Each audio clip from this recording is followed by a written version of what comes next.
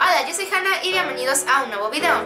El día de hoy les voy a hablar sobre la indecisión de Enrique Iglesias. Si te vas, yo también me voy. Si me das, yo también te doy mi amor. Todos hemos escuchado esta canción de Enrique Iglesias que se ha vuelto muy popular desde el segundo en el que salió. Se llama Duele, Corazón y pues la canta Enrique Iglesias. La hemos escuchado en todos los lugares habidos y por haber. En el mercado, en la calle, en la casa, en la oficina, ya fuera de broma. Lo hemos escuchado cuando vamos caminando, en el camión, lo ponen en las fiestas porque pues es bailable. La hemos escuchado en todos los lugares inimaginables e imaginables también. Debido a que la hemos escuchado tanto tiempo, a pesar de que podríamos no saber quién la canta e incluso el nombre de la canción, no sabemos la letra, porque de tanto escucharla pues como que nos la aprendemos, ¿no? También la sacan en el radio, en todos lados.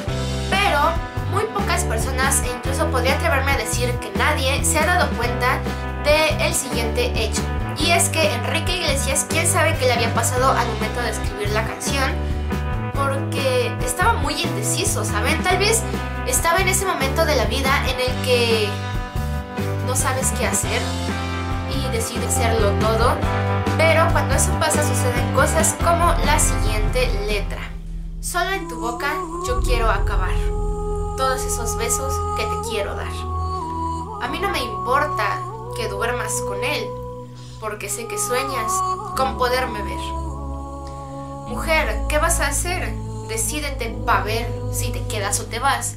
Si no, no me busques más. ¿Se dieron cuenta? De seguro que sí. Y si no, se los voy a poner una vez más, solamente la parte que nos interesa. A mí no me importa que duermas con él. Si te quedas o te vas. Si no, no me busques más. Así que sí, supongo que no necesitan más explicación porque pues el hecho, la letra de la canción habla por sí sola, pero por si acaso les voy a decir. Aquí Enrique Iglesias ama a una mujer que ya tiene una pareja a la cual no quiere dejar, pero tal vez un día conoció a Enrique Iglesias y le dijo, oh por Dios, te amo.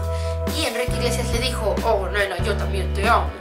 Y se amaron eternamente, pero no felizmente. ¿Por qué? Porque ella tenía una pareja. Entonces, probablemente Enrique Iglesias sea ese amigo que te lleva a bailar a todos lados. Y tu novio es ese maldito que te hace llorar y hace que tu corazoncito duela, mientras que Enrique Iglesias hace que te duelan los pies. ¿A quién preferirías? Pues obviamente el dolor de pies, ¿cierto?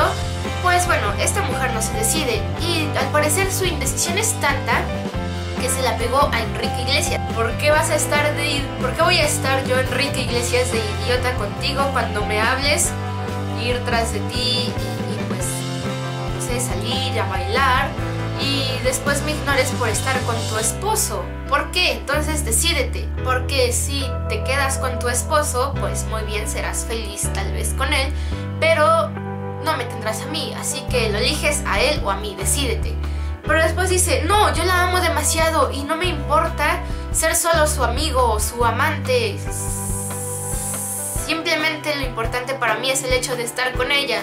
Así que no me importa que duermas con él, porque sé que sueñas con volverme a ver. Pero otra vez, y se repite, y al final de la canción, con que sigue sin saber qué hacer, solo sabe que no la quiere ver sufrir. Y también sabe perfectamente que él no la hará sufrir.